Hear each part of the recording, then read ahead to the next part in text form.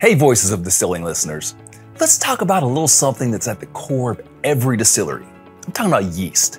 Not just any yeast. I'm talking about the brand of yeast from AB Biotech, Pinnacle Distillers Yeast. Now, you and I both know that yeast is the unsung hero of distilling. It's not just about science. They believe in being partners in fermentation. They've got expertise across the board. Whether you're all about wine, a beer enthusiast, or like us, a fanatic for distilled spirits, they're part of the story your distillery is writing, part of the community that is pushing for the best and always eager to help you reach new heights with solutions and technical services that you need. So why settle for just any yeast when you can ferment with the best? Elevate your distilling game, make Pinnacle Distillers Yeast your partner in fermentation today.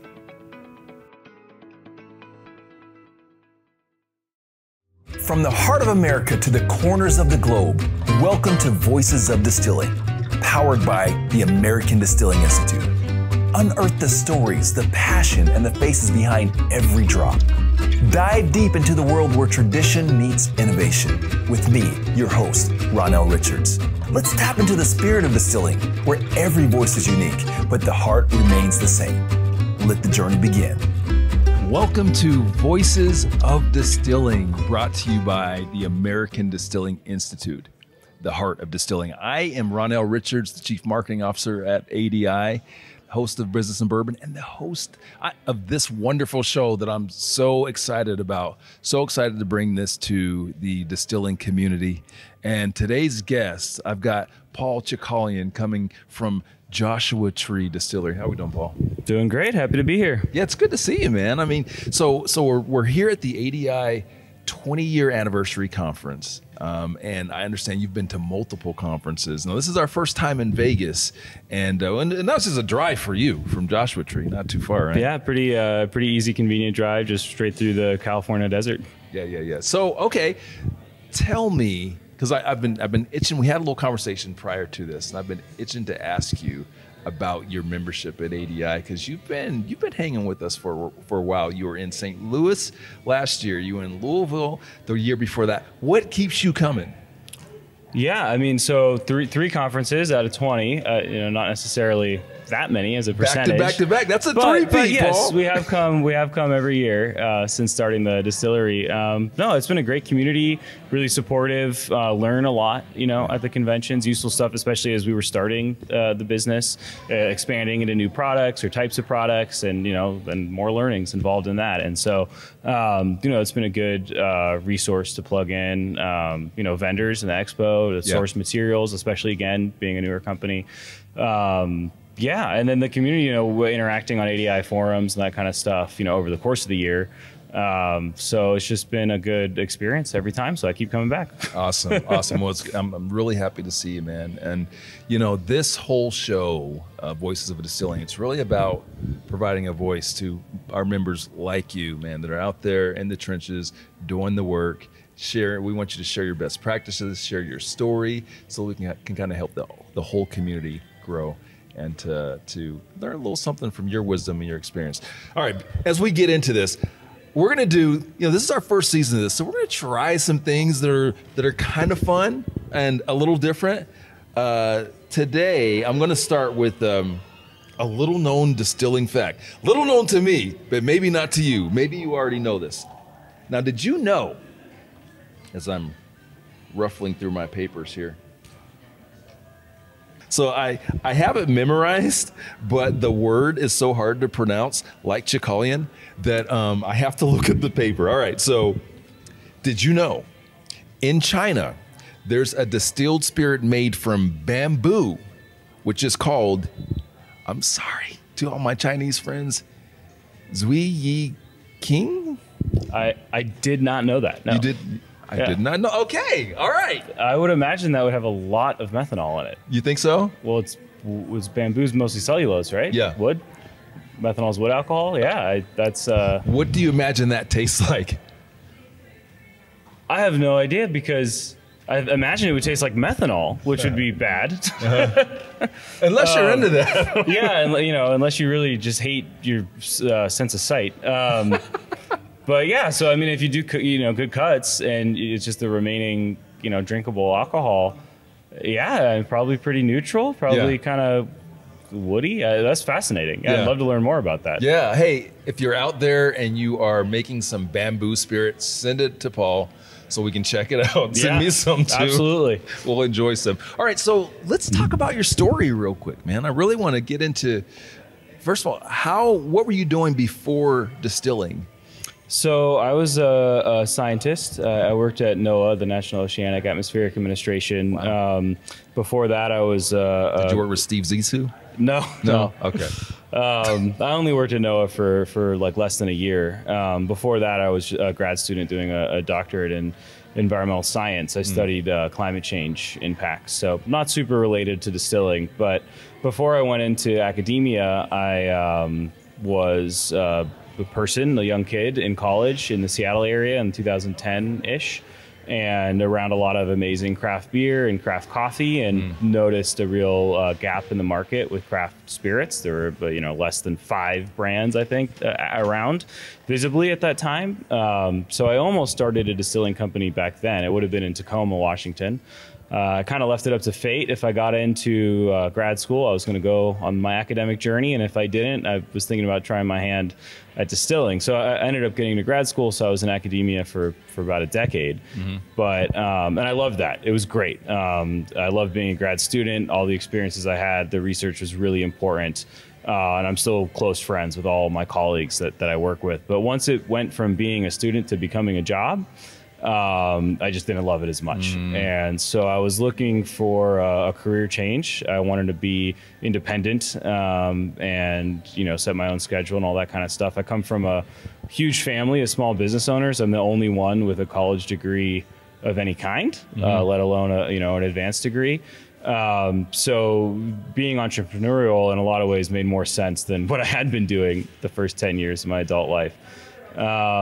So combining my interest in distilling, which had persisted with me throughout my academic journey. I learned how to distill from a friend, was doing it in my kitchen in Arizona, which is one of 2 states where it's legal at the state level.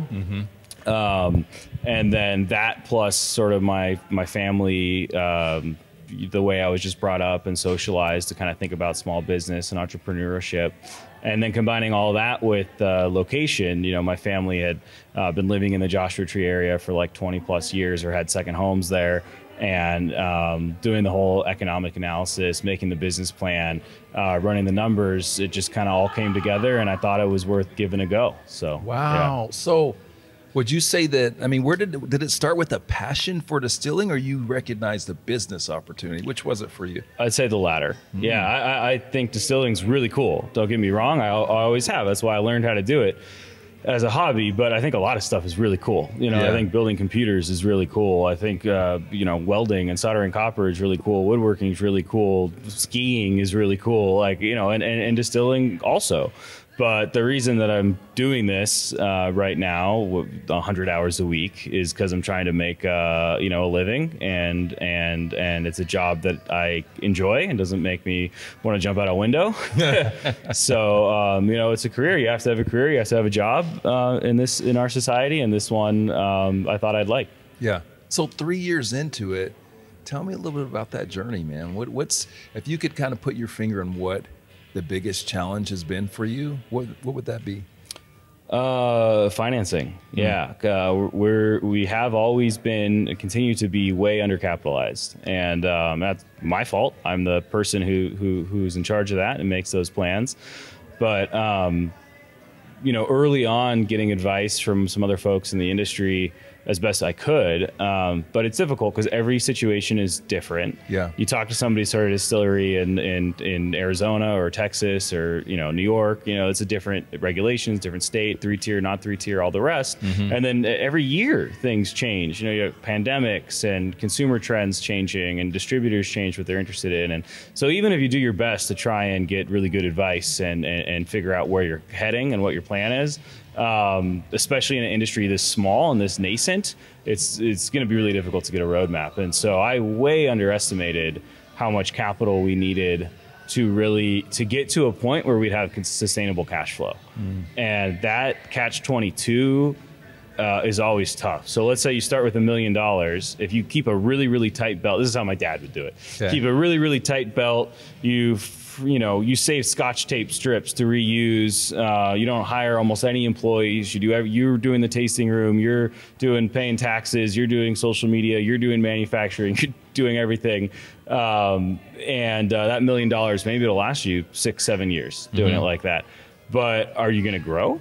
Or is anyone actually going to learn about your company? How many you're going to have over those 7 years? Maybe you serve 100,000 unique customers, let's say. The other way of doing it is you could spend that $1 million really fast. So you could hire employees, marketing, really push, and then maybe you have 100,000 unique customers in 1 year. Yeah. And so on a terms of a long-term growth trajectory, it probably makes more sense to do the latter. But of course, if you're doing the latter model, you're going to need more money more quickly. And so that kind of catch-22 between spending to grow or keeping a tight belt has been difficult to manage. And the hope is that if you spend $1 million in a year, which we haven't spent that much in a year, but if you did, hypothetically, and you had 100,000 unique customers, that then you'd get to a point of cash flow sustainability. Whereas if you just did the slow and steady way, maybe you never get to a point of cash flow sustainability. So there's some optimization problem there that some mathematicians who aren't me could probably figure out. But there's a sweet spot between spending and saving and spending to grow and trying to get there. And so that's really been what I've been trying to map out and figure out. And what I've realized is, we really should have started this company with probably 2 or 3 times as much capital as we did, because if you want to get to a place where you are cash flow sustainable, especially in California, 3-tier states, the distributor has to take a cut. There's no getting around that. You need wholesale to some extent, like just a tasting room. We're in a potentially best case scenario for good tasting room profits, being in a huge tourist destination with very little competition. But you're never going to make it without the wholesale component, because your fixed costs are not that of a gift shop, right? Yeah. They're not that of just a regular tourist activity. They're that of a manufacturing plant. And growing the wholesale becomes extremely difficult without money that you could really use for marketing, for reps, for promos, for sponsorships. And so just sort of navigating that whole process and getting the financing has definitely been the biggest challenge. Okay, wow.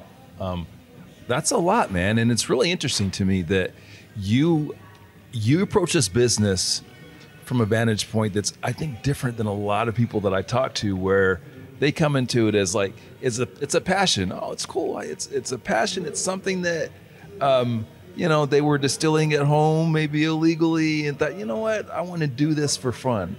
And you saw the business opportunity in it. So I've got 2 important questions that I want to ask you. The first one is the future. I want to talk about the future, and then I want to talk about the past, meaning that, hey, if you could jump back in the time machine, go back 3 years, what's that piece of advice that you would give to yourself?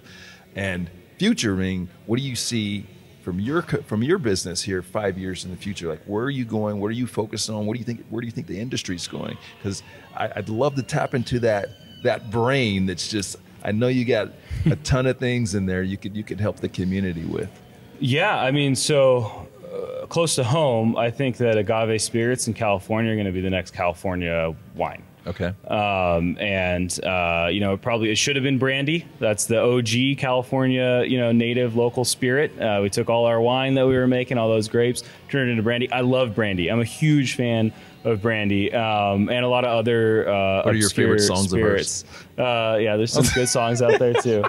For our Brandy the singer songs, I'm sorry, man, I couldn't resist it. Okay, it's totally understood. But I grew up Armenian and Italian. They drink a lot of cognac and Armenian brandy and that kind of stuff. But brandy, like some other spirits that I love, consumers don't really want. They don't know about, they don't want, there's no Got Milk campaign for it yet. Not yet, right. So with all due respect to the OG California spirit, which we just discussed at length, I really think agave spirits are going to be what actually takes that crown, because people do want it. Okay. And so we're starting to develop. We have some fermentations going as we talk at our distillery from plants that grew in Marietta in California. We're also building some brands that will be able to scale faster. So we have some sources in Mexico that are going to be bringing in some really unique agave spirits. So not Blue Weber, small production that we're bringing in totes, and we'll proof and apply our process and brand and bottle. And so I think that the future, one aspect of the future is going to be this huge boom in agave spirits. Okay, and you think that's regional, or do you think that that's going to be a national trend? I think that it'll be a national trend. I think that it'll start in California and the Southwest. I think that it'll become a defining economic export of California, but I think it'll be national, that people will be drinking it, thinking about it, knowing what it is. Okay. All right. So next question is going to be, we're going to jump in the past. But before we jump into the past, let's take a quick little break for some fun rapid fire questions. Tell me more about some bamboo spirits? I might. All right. Now we're going to do some rapid fire questions for you. Just a couple. And you just tell me the first thing that comes to your mind. Let's see. Most surprising spirit you ever tasted? Oh, I really love weird spirits, so it'd be hard to pick just one. Really? Well, give me a couple then. I don't know. The one that comes to mind right now is Cinar. I'm not sure how to pronounce the artichoke vermouth. A lot of people have tried that. Artichoke vermouth. Yeah. It's not too hard to find. There's what do they call it in Chicago? That gross thing they make you drink if you visit there. It starts with like an M, I think. You know what I'm talking about? I don't know, but I think you're offending our Chicago. I love Chicago. My wife's from Madison. Chicago we have a lot of friends hey. in Chicago, but they have a hard on for. They know it's gross. They like make you drink it when you visit. Like it's it's like one of those things. It's like a local moonshine. Yeah, it's I haven't had really it, so whatever it is, let me know. Malort. That's what it's called, Malort. Yeah. Malort. It's like really wide cuts, like headsy, gross, neutral spirit. But I mean, honestly, whenever I'm at a bar, one of my favorite things to do at a fancy bar, I was just doing it last night at the Cosmopolitan across the street, is like kind of stare at all the weird cordials and weird spirits and just try them. Actually, anything cool last night? Yeah. So there's this spirit Charroux. It was like a French spelling. It was a clear bottle, kind of stout, clearish or whitish label. It looked like chartreuse, but there was no tea. And it's an aloe spirit. Okay. It tasted like aloe vera juice. Like, if you go to like a hippie, like Whole Foods or whatever, you can get the aloe vera juice, or you just like grab a stick of aloe vera out of your plant and you lick it. Tasted like that, but as a like weak spirit. I didn't look at the ABV, but it tasted like maybe 30%. Did you like it? Yeah, I'm not a huge fan of like aloe juice at Whole Foods either. So I don't know that I was like, oh my God, it's the best thing ever. But I think that it tasted good. Like, I don't think it was gross. Okay, all right. So we're kind of here on the aloe. Okay. Next question. If you could distill with any historical figure, who would it be? That's a weird one, right? That's a weird and tough question. Maybe Theodore Roosevelt. I think that'd be fun. I'd hang out with that guy. You know what? I bet he would be a fun guy. Yeah. Is that the reason why? Because you think he'd be cool to like? I want to get in his head. He did a lot of cool shit. I think one of the more impressive American presidents, and big outdoorsman. Yeah. And I don't know if he knew how to distill, but it seems like something I'm sure he did, because that guy guy knew everything. Yeah. I think he would be the most interesting drinking buddy. I think it'd be a good time. Yeah. All right, that's a good answer. Okay, so back to the business. All right, this is the show for the people, for the community. There's someone out there that is you right now. that is you 3 years ago. Sure. All right. What's that piece of advice you give them and would have given yourself 3 years ago? One is make sure you have access to a lot of money. It doesn't mean you need it all at once, but take a hard look at your networks, your friends, your family, who you could potentially pitch, and think about what is the most that you think you could raise, not counting on a VC firm or a bank, in your life, and be really honest if that number's enough.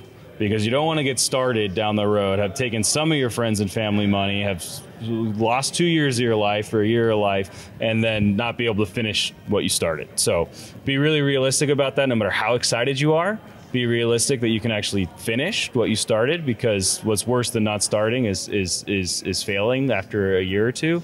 I know a lot of the life coaches and stuff will say, just try, it's okay to fail. Well, yeah, sure.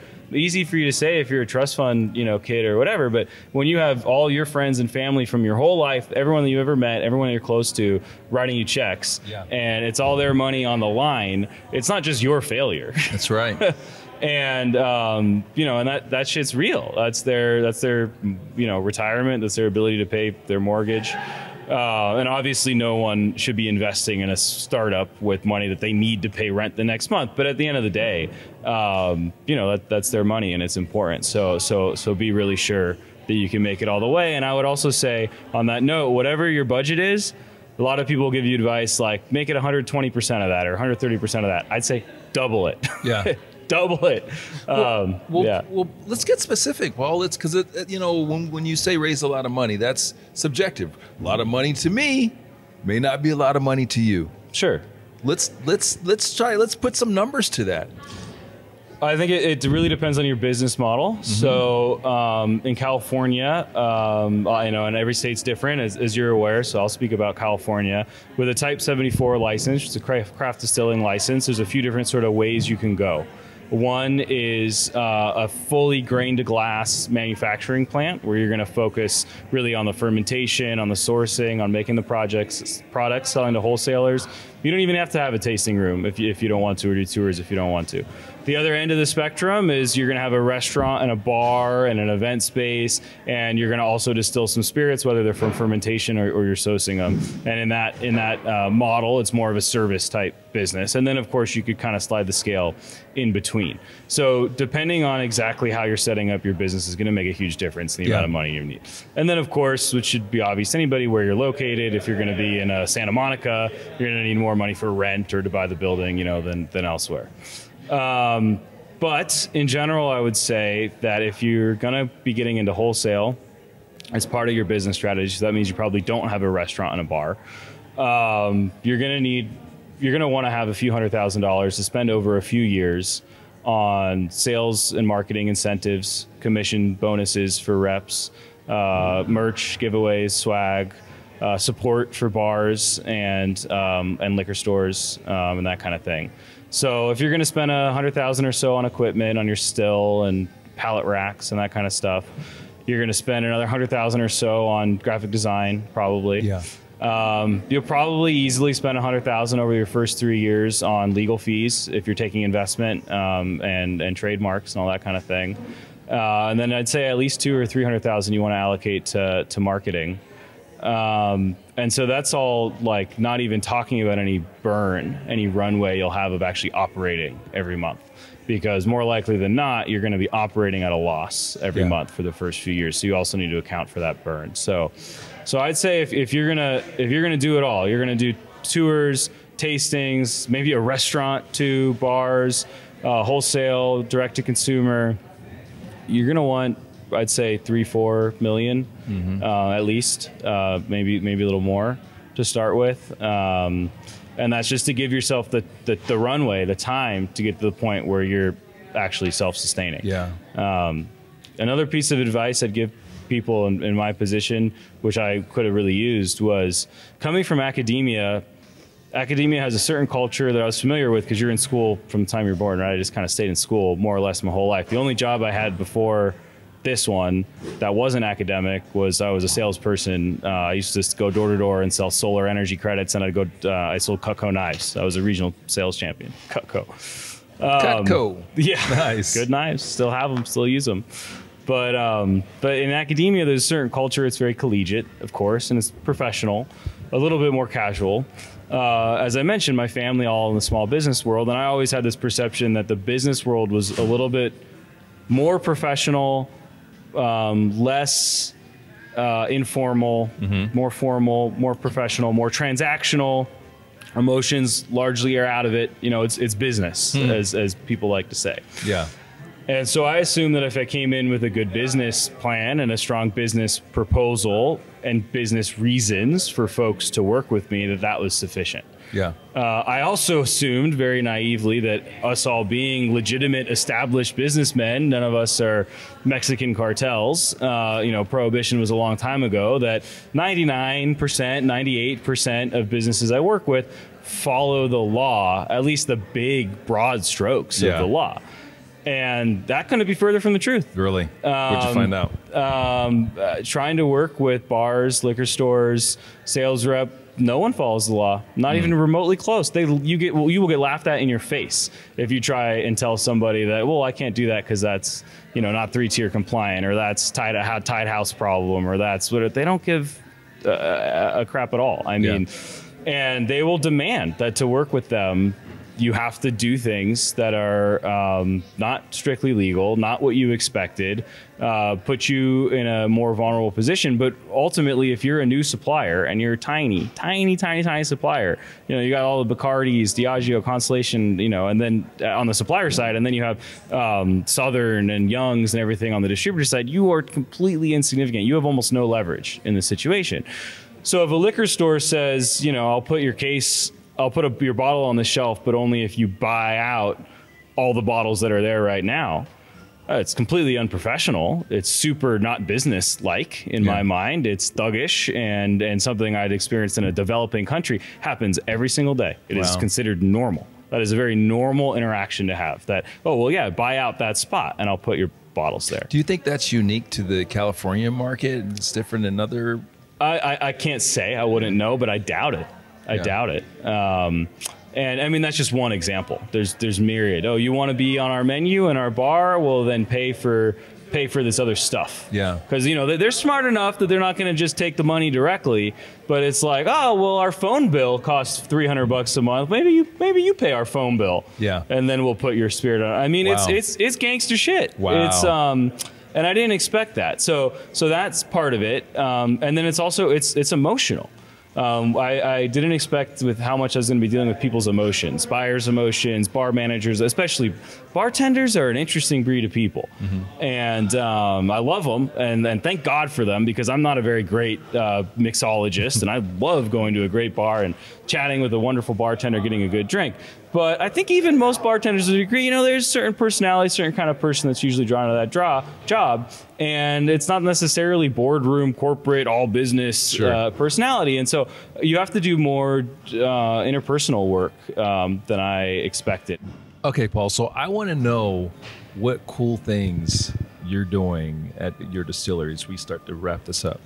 Yeah, well, one of the things I'm proudest of that I think is also really cool is our partnership with the Joshua Tree National Park Association. So I mentioned in academia, I was an environmental scientist. I'm a big environmentalist. I care deeply about preserving our natural resources, our open spaces, and I've been an avid backpacker, hiker, rafter, outdoor recreation enthusiast since I was 15. Nice. And so starting this company in Joshua Tree, it was really important for me to obviously take advantage of the name, the cultural cachet that Joshua Tree has. That was an essential part of the business plan.